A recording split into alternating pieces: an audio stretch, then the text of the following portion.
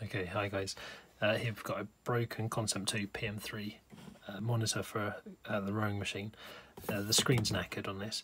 What I've done is I've already replaced the screen, but this is the one that I robbed the part from.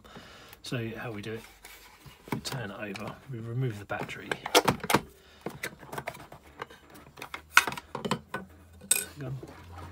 There are 4 screws, one here, one here, one here and one here, so we just remove those.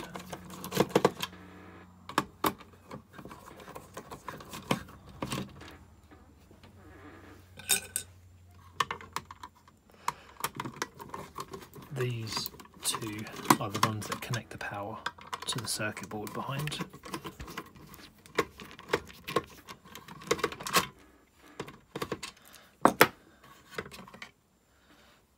Once we've removed that, this is the band that we're going to be removing that replaces for the monitor. We've got these 2 screws, one here and one here. We'll loosen those off.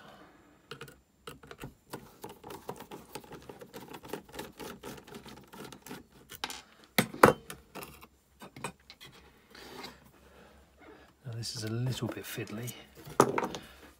There's this grey band. This grey band just releases the ribbon, then the ribbon will slide out. You're then able to lift the circuit board up, out. There's the button pad. You can remove that, and then there is the screen. Now on this screen you can see here that we have corrosion on the terminals. So that's been replaced. Now to replace it, it's exactly the same but in reverse. So we put the screen down. It's got a little notch out the corner, so it can only go in one way, the notch. It goes if we push the buttons in.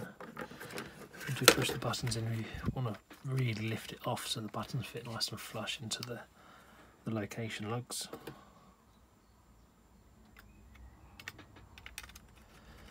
The circuit board, line them up with the 4 holes. Once they've been lined up, we're just going to screw that into place.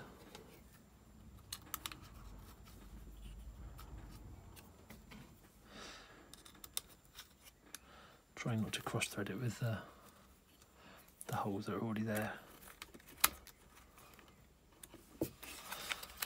from when we undone it.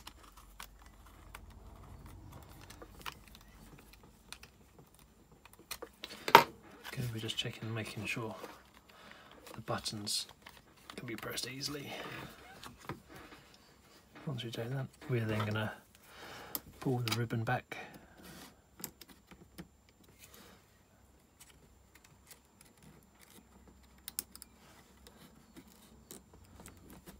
Make sure the ribbon's in nice and firmly as far as it go. Then slide the locking band back. That's nice and secure.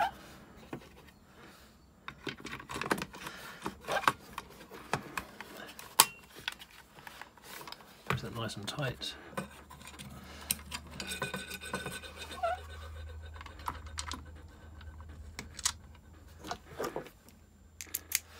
We're going to tighten.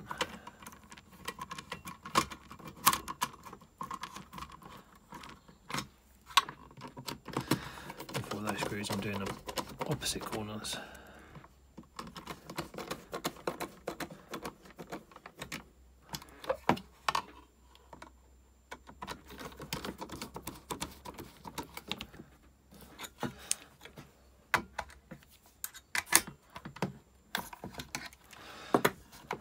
Okay, put your batteries in and away it goes.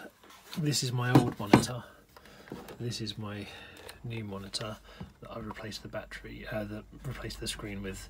So as you can see, it is all working. Lovely.